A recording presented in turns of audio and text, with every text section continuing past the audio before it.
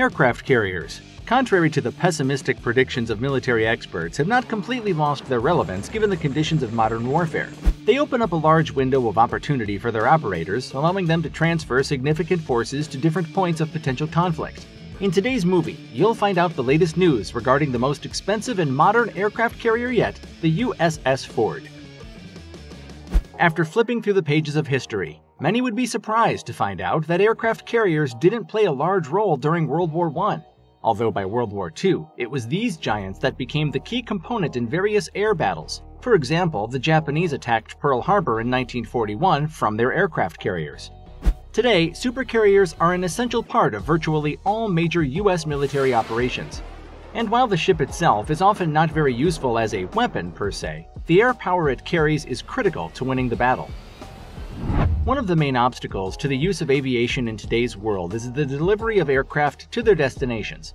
Thus, in order to form and maintain its airbase in a foreign region, the United States needs to go through what is occasionally a very long stage of discussions with the host country, concluding special agreements, as well as observing the laws of this particular country, although they can change dramatically over time.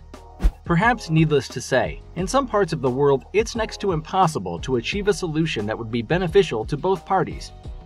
On the other hand, in accordance with international laws regarding freedom of navigation, aircraft carriers and other warships are recognized as sovereign territories throughout almost the entire ocean. As long as the ship doesn't come too close to the coast of any given country, the crew can live freely under the same rules as those that exist in their native country. In other words, an aircraft carrier gives the U.S. Navy the ability to move part of its air force around the globe as if it were a small separate American state. The aircraft can, in turn, quickly carry out combat missions near enemy territory and then return to the relatively safe air wing base. Additionally, the fleet can regularly replenish the supplies needed by the air wing, having an air group capable of maintaining its positions for an indefinite period of time. The U.S. Navy is one of the few military structures in the world that doesn't need to try to impress anyone specific, be it either their ally or adversary.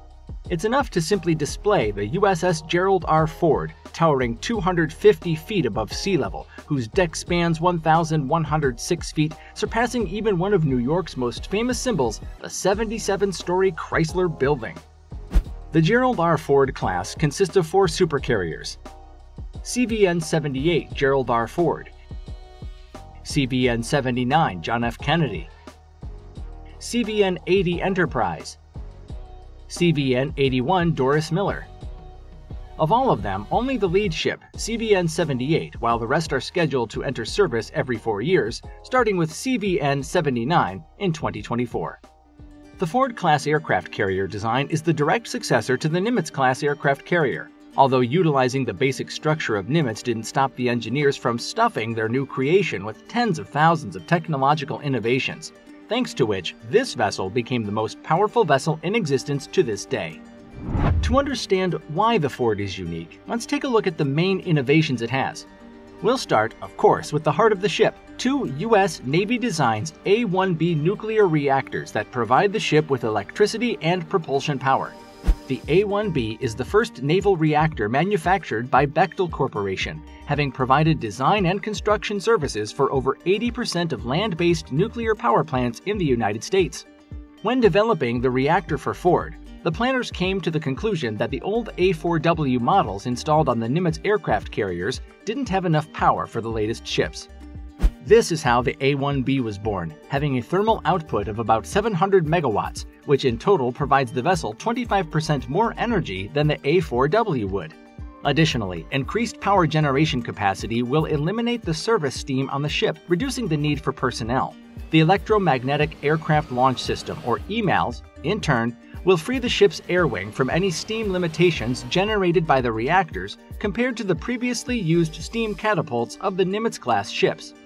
By the way, about that, EMALS is a catapult based on a completely different principle which cannot be compared to its steam ancestors. It uses a linear induction motor instead of a steam piston, making the planes accelerate more smoothly and greatly reducing the load on their airframe. Not to mention the fact that with a lower system weight, it makes it possible to launch heavier aircraft from an aircraft carrier and reduces the ship's need for fresh water, as well as energy-intensive desalination. It's funny that at one time, due to the many reasons that appeared when testing EMALS, Donald Trump had even demanded that they turn back the damn steam. It's a good thing those engineers had their own opinion on this matter and didn't lose. In addition to EMALS, electromagnets were also properly used in the new aircraft braking system, the Advanced Arresting Gear, or AAG. From the cockpit, one can't immediately notice any significant changes. However, the AAG does, in fact, bring a number of changes.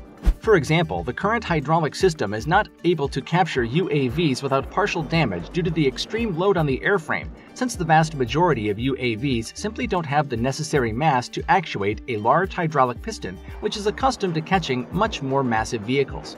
The use of electromagnets controls the energy absorption of the turboelectric engine, thereby reducing the impact on the airframe, becoming more flexible, safer, and more reliable with a minimum of maintenance.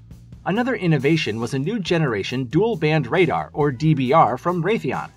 It combined into a single system the AN/SPY-3 X-band multifunctional radar and the AN/SPY-4 S-band volumetric search radar, originally developed for the ambitious U.S. Zumwalt class destroyers. Advanced Weapon Elevators, or AWE, have become, perhaps, the biggest headache for military command personnel. These weapon elevators were designed to allow rapid transport of ammunition on a ship from storage and assembly to the aircraft. Thanks to the well-placed elevators, the munitions don't have to cross any air-wing traffic areas, thereby minimizing potential problems with traffic in the hangars and on the flight deck, making rearmament possible. In minutes, not hours. The system initially seemed, to put it mildly, not that optimal, requiring thousands of hours of work from hundreds of specialists. However, today all AWEs are functioning successfully and are ready to move ammo as quickly as possible. As for the payload that Ford can withstand, it's up to 75 aircraft. Among them, F/A-118E F Super Hornet fighters, the latest F-35, EA-18G Growler electronic warfare aircraft, MH-60 Seahawk helicopters, E-2D Hawkeye early warning aircraft, and 2 MV-22B Osprey cargo aircraft, along with various UAVs. In an attempt to equip the ship with everything necessary, the engineers also kept in mind the health of personnel on board despite their reduced number. Thus, Gerald R. Ford became the first ship in its class to have a large laboratory, pharmacy, operating room, 3-bed intensive care unit, 2-bed emergency department, and a 41-bed hospital ward. These will be run by 11 medical officers and 30 orderlies. Among the possible future improvements, the aircraft carrier may be looking at the installation of laser weapons and other types of directed energy guns on free electrons, electric armor, and more advanced tracking systems.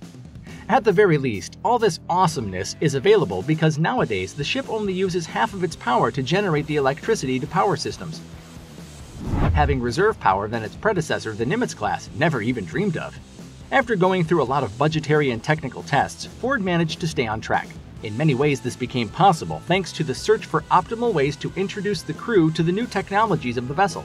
While on the ocean, Ford became the Navy's platform on the East Coast, where more than 400 pilots could earn or keep their flying certificates. At the same time, the sailors had mastered the ship's systems, giving various recommendations for additions or improvement. In the spring of 2021, Ford completed an 18-month trial, one of the most important stages of which was the qualification tests of combat systems. During these, the aircraft carrier was confronted head-on with UAVs imitating missiles, as well as high-speed maneuvering surface targets. By the summer of that year, it had been subjected to one of the most severe tests in the life of any aircraft carrier. The military conducted a full shock load test of the ship, determining how durable the Ford and its onboard systems are. To do this, they detonated 40,000 pounds of explosives near the aircraft carrier, set just 100 miles off the coast of Florida. The ship itself took the hit well, but the U.S. Geological Survey sounded the alarm after the explosion, recording an earthquake with a force of 3.9 on the Richter scale. Ford recently completed the Sea Soar Combat Readiness exercise, marking a defining moment in the ship's readiness, with its first combat deployment expected later this year. As the largest and most expensive warship ever built, the CVN-78 will be a worthy projection of U.S. military might around the world for decades to come. Looking at the steadfastness with which it overcame all the growing pains and managed to finish what it started, there is hardly an enemy in the world who could challenge the dominance of this master of the seas and oceans. What do you think? Is there anyone crazy enough to challenge this beast? Tell us in the comments below. And if you enjoyed the video, please leave a like, subscribe to the channel, and hit that notification bell for more content like today's. Thanks for watching, and we'll see you in the next one.